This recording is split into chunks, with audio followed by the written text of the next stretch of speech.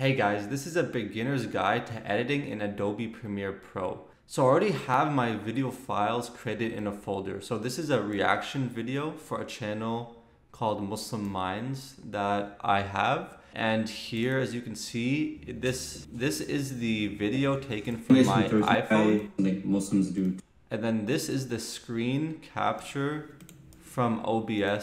That recorded the video, and as well as the USB microphone. So the screen capture from OBS picked up the microphone and the screen capture of the video, and then this right here picked up our reaction.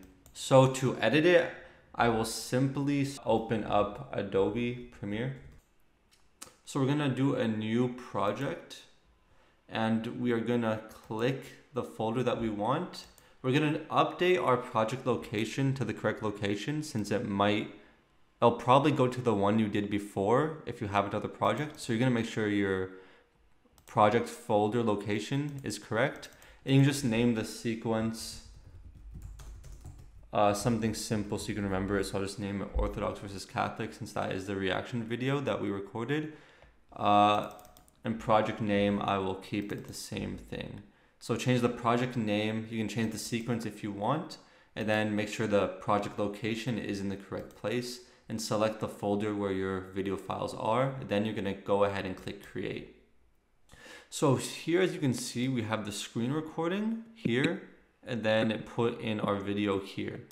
So what I want to first do is first move these to the above layer, because the video will be above the recording of our reaction. So I'm going to put our reaction to video 1 and audio 1, and move the screen capture to video 2 and audio 2.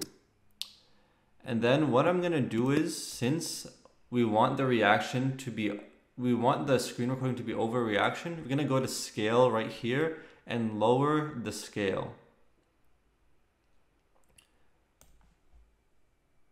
So then we'll be able to move it to the bottom, and then I'll be able to show the screen recording of the video and our reaction as well.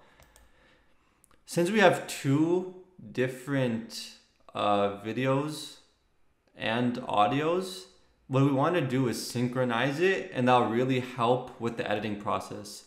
So once both videos and audios are on different layers, you're going to select them all, right click, and then click synchronize. Then make sure this audio button is clicked and click OK. And that's going to synchronize both audios, so then it'll make the editing process easier. So as you can see, it starts here. Hey guys, Muslim Minds. So now when I'm editing the reaction video, everything is already aligned. I don't have to drag the videos and audios together, which might take a lot of minutes to do. It saves a lot of time, and now it's all aligned. So since I picked up the audio from my USB microphone, I don't want any of the audio from my iPhone or camera. So what I'm gonna do here is I'm going to highlight the iPhone video and audio. I'm gonna unlink it, and then I'm gonna go to the iPhone audio and I'm going to clear it. So that way we only have the audio from the USB microphone, which is the microphone we want, and there'll be no echo or mess ups in the audio.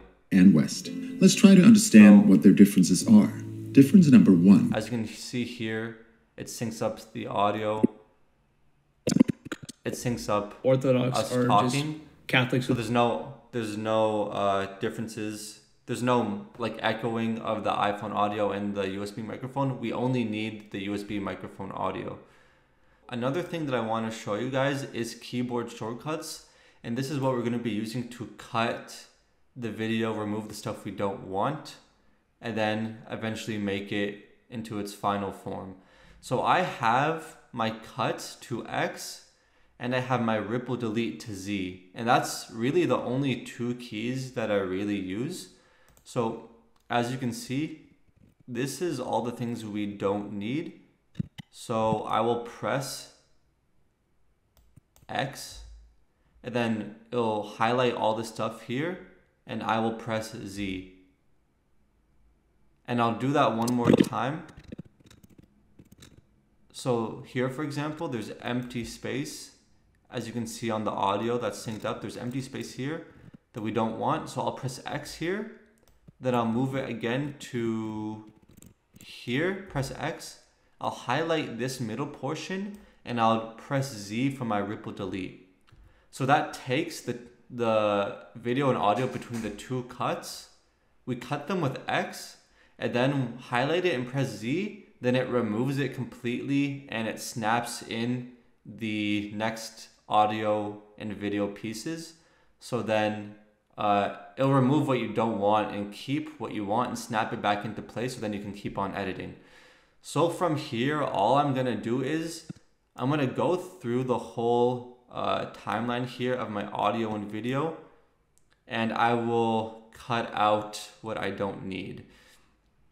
So now all I'm gonna do is do the cutting, which is my hotkeys Z and X, which you've set up in your keyboard shortcuts button here. I don't want the reaction to be overlaid when we're talking.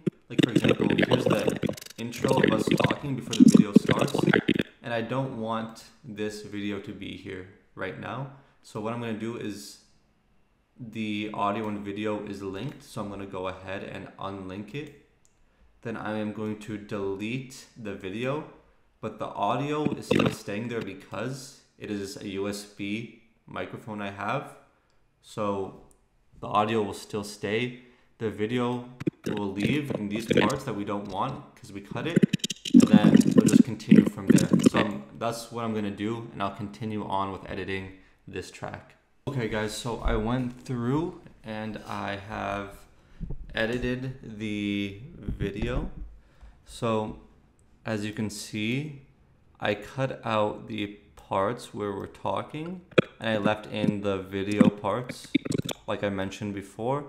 And just to make it easier, when I want to like add in timestamps in like the YouTube video description, I just color coded the parts where we talk about a certain topic, and then that'll help me be able to add in the timestamps later. So once you're done with that, all you want to do is press the I button at the beginning. It tells Adobe that is the in, and you want to go to the end and press O, and that makes it out. So then when you go to like this export page at the end, the range will be in and out, and that'll help you in the video editing process. And something else I like to do is for the audio effects, to just in the effects tab that you have, type in Denoise, and that will remove the white noise from the audio. So I'll just select all the audio here, click Denoise and drag it on all of the audio. So now that'll be implemented on all of the audio. If you click any audio here, you'll see on the left hand side it has this Denoise under the audio. So hey guys, Muslim Minds, we have another video as you guys can hear, we're going to be reacting to called Orthodox versus Catholic. What is the difference? And they'll clear out any of the white noise that you might have, so it's very helpful to have that. Other than that, I usually keep the audio settings pretty similar, or if it's too loud, I would basically just unclick this level button, so then it doesn't, that will change the level over time if you leave it clicked, but I would just unclick it and put the decibels to a higher number if the audio is too low, or put it to a lower number if the audio is too high. But funny joke, one of my friends, I think the audio is fine, so just leave it as it is. And that is basically all you need to do a beginner's level edit in Adobe. You're just cutting it and doing ripple cuts to remove the video. And just something else I do in our videos, so then there's a call to action, is I have these essential graphics that I put in, It's something that you need to look up yourself. There's websites you can look it up. I use Envato Elements, which is a paid service. So basically I would add it in. I need to descale it so then it could be here. Yeah, and I'll just add this call to action here. So I just go here for the logo, go to the folder where your picture is and add in the logo, and then it'll add it in here as you can see. Why not have a figure? Why not have and like if a Jesus leader? is And that just makes it have the call to action to like, subscribe, and notification bell. Put it in the video, and I'll just add it in a few times throughout the video so people can see. And that's it. Something else we do for our videos is adding in our Instagram handle. So basically I add it to another layer so then it's always going to be there. And let me go to right here. Then you click on it on the timeline so then you can edit it. So I'm going to put in the Instagram handle for our channel. So muslim.minds.us, and you can click off of it. And then I'm just going to drag it so it's throughout the whole video, basically. And then on the left hand side, I will scale it down a little bit. So to move it, you just move it here through the position. This is the Y axis, so I like to put it in the left corner. So I'll move it up here, then drag it to the left, and maybe move it a little bit up so it looks better. That's good. And to make sure the box width is here. This is just something I have that I do. There's similar things you can find online by searching, Instagram graphics add into Adobe. So that looks good to me, just to show you that it works. Hey guys, Muslim Minds, we have another video. And I'll keep it all the way to the end of the video. So now I'll just save this, and the video looks good, so I will export it. So my video, I just put it in 1080p because it's just a reaction, doesn't need to be 4K. It just makes the rendering time for the video go faster and the upload to YouTube go faster. So for this type of video, I just did 1080p. And as you can see, the estimated file size here, 1080p, it makes it a lot less. And I just want to make sure this is correct. Leave in the comment sections below. And Assalamu alaikum. Wa alaikum salam. As you can see, the in and out range is correct. Hey guys, the file size looks good.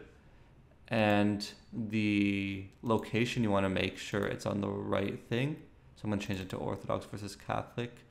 And I have heard before, the file name itself it might help for the YouTube algorithm. So make sure the file name is something similar to the video. And then I'm going to click export. And that's basically it. This is a basic edit in Adobe Premiere.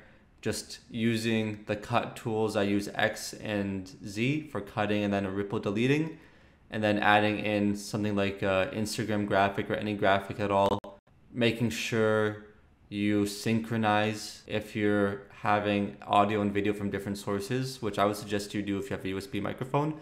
And then basically, as you can see here, it will export in a few minutes, and then I will be able to upload it to YouTube. So yeah, that's basically it for this video. If you guys want to see me upload to YouTube, I might have another video on that. If you guys want to see a video as well as making thumbnails for YouTube video, I might also make a video on that as well.